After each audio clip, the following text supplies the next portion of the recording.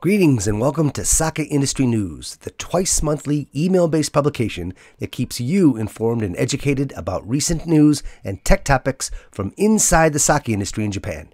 In each video, we present a topic or so from a past newsletter, and be sure to stick around for the end, where we provide you with a link for a discount when you subscribe to Sake Industry News. October 1st is known as Nihonshu no Hi, or Sake Day. Why is that? Why October 1st and not one of 364 other perfectly good days during the year? And here we give you the answer to that. Let's dive right in. Why is October 1st Sake Day? October 1st of each year is officially designated as Nihonshu no Hi, or Sake Day. But why October 1st? Why not April 1st, or May 20th, or any one of another 364 valid days? There are, not surprisingly, several reasons.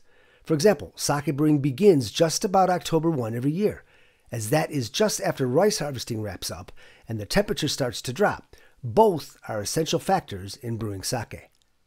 However, the biggest reason is related to the written character for sake. Long ago, it consisted of only the right half of its current form. In other words, the original form of the character for sake did not include the three short lines on the left side, which, by the way, represent water, or at least liquid. Rather, the original character for sake consisted only of the part that was made to look like a jar, indicating something holding liquid, which was of course an alcoholic beverage of some sort in the mind of those looking at the character. Enter the Chinese zodiac, 12 animal signs that are historically used to number years in the traditionally accepted sequence. Long ago, by the way, it was also used to count 2-hour periods in each 24-hour day. The 10th of these in the prescribed order is tori, or chicken, or perhaps rooster or cock. However, the written character assigned to each of these animals as used in the zodiac is not the standard character used when referring to the animals in normal writing, but rather a special character in reading used only in these traditional Chinese zodiac instances. So, the chicken in the barnyard and the chicken that represent the 10th year in the zodiacal cycle are written using different characters. Also, an alternate reading of this character is to, which is a homonym for 10, a point that is of course tied into the association of this particular character to the 10th hour, month, and year in a cycle.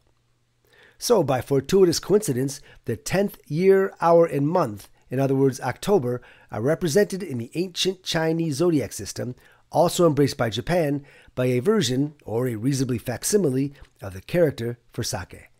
And, coincidentally, sake brewing begins in the fall, usually in October. And that is why the first day of the 10th month, October 1st, is known as Nihonshu no Hi, or Sake Day in Japan. As with everything in the culture of sake, it's hardly random, yet hardly obvious. Therein lies its appeal. If you enjoyed today's story, be sure to subscribe to Sake Industry News. And twice a month, you'll receive fresh news from the sake industry in Japan, and one technical, historical, or cultural anecdote as well. Go to the URL shown here to subscribe.